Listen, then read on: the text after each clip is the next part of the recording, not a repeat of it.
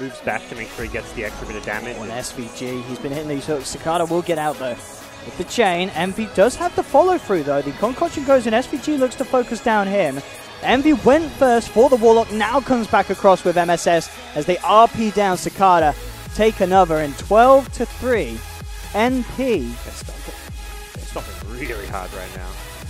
He's pretty insane. Envy will, he stuns his own illusion that was created by the Morphing just to make sure that they don't have the radiance to farm with. And what the heck is going on? MP turning up to this match with something entirely different.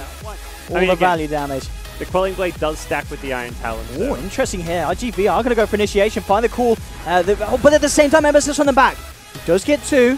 This curse has been dropped as well, though. Skewer, Super, and Injuly back into the hands of MP. They've taken down two. Here comes the impetus flying forward. Concoction as well onto Injuly. It's a double kill for MB. Cicada seeing if he can maybe clean something up in return as he looks towards MSS.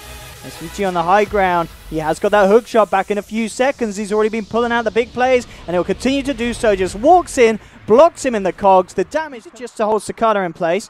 MP, they're checking out the situation, trying to find the backliners. MV pops the BKB, continues to chase down. SVG is there and waiting to make sure the Cicada can't get away. Will get the Bloodstone Suicide off. SVG still has that hook shot. They're swinging back mid. They're pinging this out. They want to get a lane of racks now. Aui's just going to charge high ground with an Ag Scepter. Yeah, good luck getting near. Oh, look at that damage. Oh my goodness, where's your shrines now? You have to be a little careful. And there's your jumping. First of all onto Injuly. MSS looking for the secure setup. Brings Injuly back. They've got the Stone Gaze as well. Injuly just absolutely surrounded. Cicada trying to come in and help out with a defensive Astral. In fact, for the time being, it may have just done it. Injuly's able to get the wall out. Surges away. Paparazzi ticking down low to the Magnetized, in fact, goes down. Aegis is popped in the center of the fight. MSS jumping back in. Shockwave isn't going to connect with Dog. Gone to the Stone Gate stuff. They used to be +1 I think, and now they buffed it to +2. There we go. Water smash onto 2. Is MP moving thick and fast. Cicada falling low, but the PKB forces up the high ground. Dogfights will go. A fair bit. Will now choose to TP back. They're going to choose to take the fight full on. Certainly need to. Dogfights falling low. Cicada sliding in. Held back by the Winter's Curse.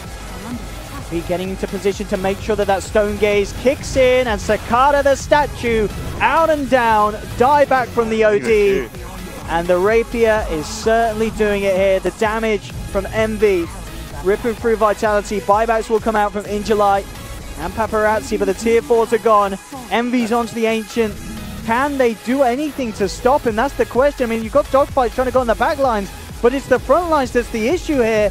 MV just focusing the Ancient. Injuly's there with the vacuum wall combination. But then they don't care. They'll hit on forward, take the win, bringing down the